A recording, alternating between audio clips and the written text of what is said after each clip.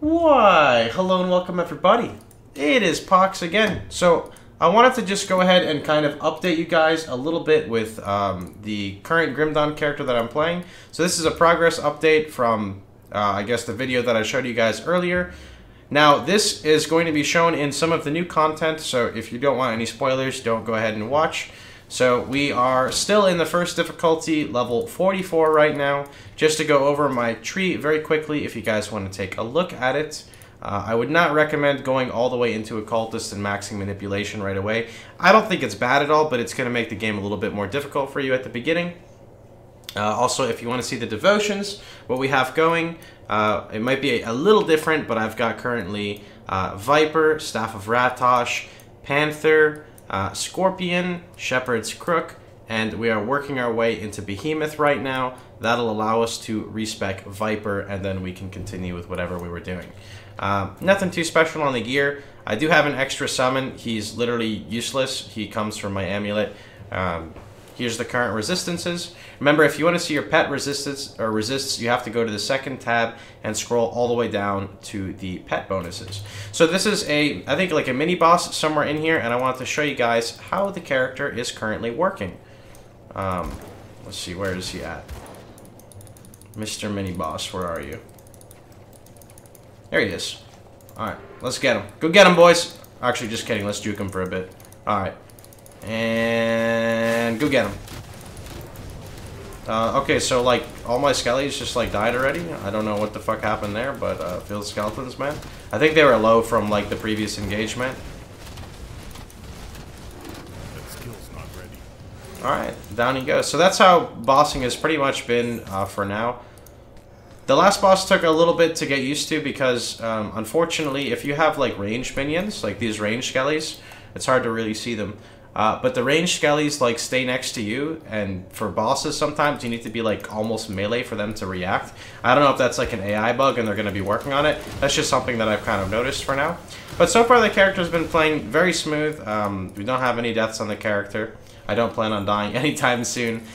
From the level 50 quest off the last boss, we actually got an insane pair of boots. We got Fiend Flesh Greaves. We are currently playing kind of like solo self-found, so this was a fucking amazing find for us. I cannot wait to get this going so we get the 46% all damage and the total speed to our minions, and not to mention the huge damage absorption shield. One thing to note is that damage absorption has been changed in this game now, and it used to actually apply before mitigation, so like Turtle, Shield, and everything. We're not very good endgame, but they were still nice early game because just in general having like a raw bubble. That's been changed now, so it applies after the mitigation. So they're just like a million times stronger. Now that's what I've been informed of. I can't personally actually like tell you that, but that's what's been informed of to me. I will tell you guys as well, for the expansion content, if you plan on doing it, there is a stupid amount of like poison damage. So I'd highly recommend for you guys to spec into Aspect of the Guardian, because it will greatly help you during your venture through the game, basically. Last thing, I'm just going to go over my gear really fast so you can kind of see what I'm using. I'll go over it a little slow. You can see all of like basically the components and everything that I'm using. So here we go. Everything is pretty much just going to be used to either keep your character alive or for minion bonuses as well.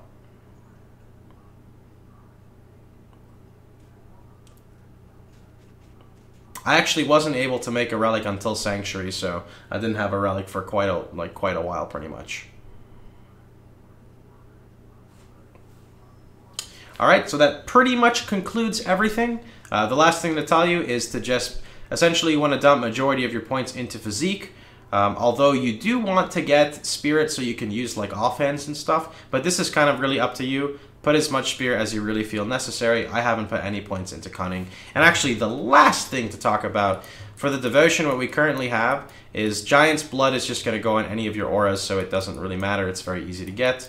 Or self buffs. Scorpion Sting you want with your what is it, with your minions, because they'll proc it all the time. So I have mine on my skellies.